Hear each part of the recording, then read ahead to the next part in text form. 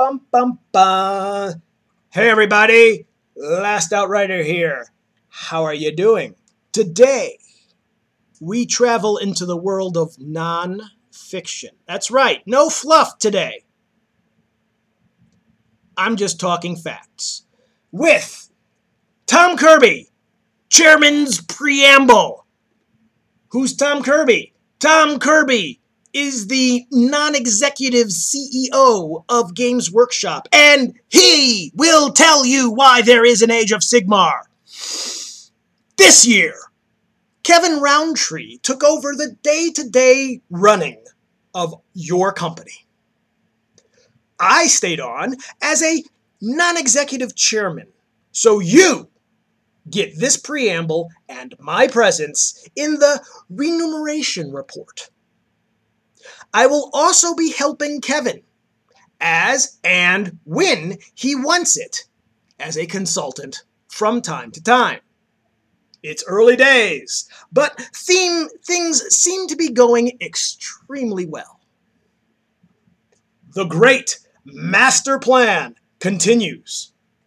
Cutting costs, becoming more efficient, providing excellent returns on capital, and paying dividends. However, we do not set out to pay dividends. We set out to run an efficient company that uses money wisely. We know what we are doing. We know that we are doing that well when we have more money than we need. This becomes your dividend. One bit of the Great Master Plan remains stubbornly unrealized. Sales growth. We knew that the huge infrastructure changes we have been making these last few years, and are still making, we've just signed off on a new ERP system, would be disruptive. So we are not surprised that many trade accounts across Europe no longer trade with us. Nor are we surprised at the amount of work we have to do to get great managers in our stores, following the move to a one-man operation scheme. Our efforts, unfortunately, have coincided with truly dreadful trading conditions. And for the first time in our history, a year when the pound was strong against the euro and dollar simultaneously. Our natural hedge hasn't been one this year. You can see the effects of our lack of sales growth in our gross margin, cost savings in the maintenance of our net margin, and currency everywhere. Nevertheless, I am sure he will tell you Kevin has plans for sales growth across the board. More stores, growth in our existing stores, more trade accounts, and better performance from our mail order service.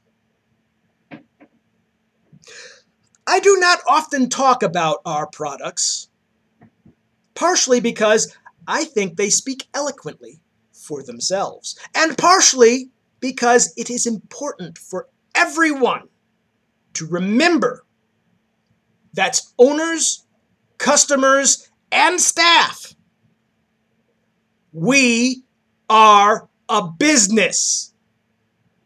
We need to be here next year if you want more exquisite models we make. To be here next year, we have to do what all our customers want, not just the noisy ones, and find a way of making money doing it. This year, though, is an exceptional year.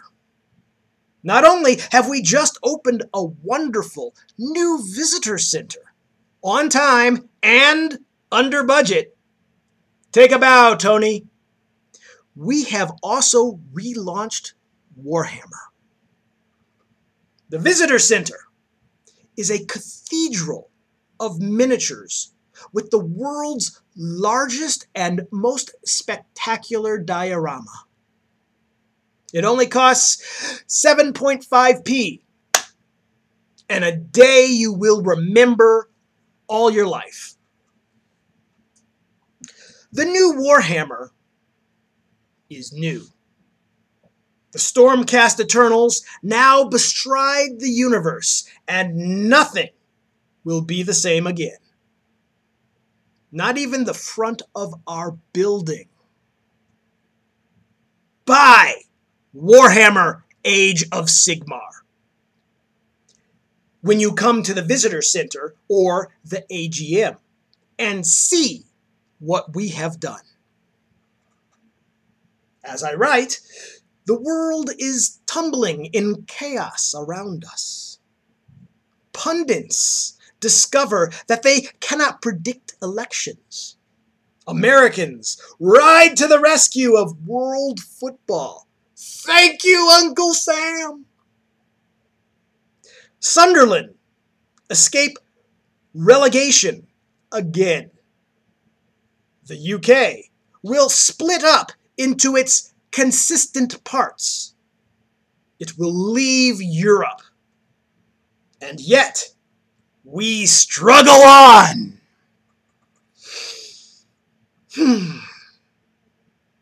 Babies will get born.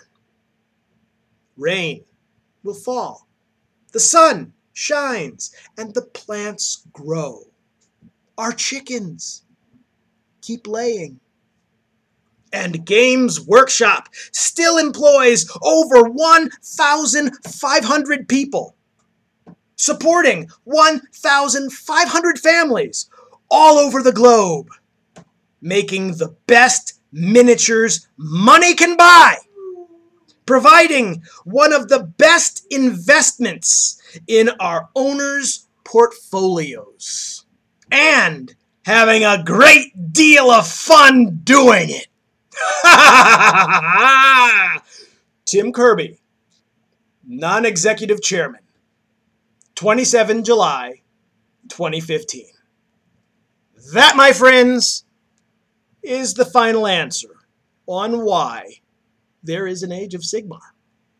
I hope you found it interesting, and until next time, we'll go back to the fluff. Bye.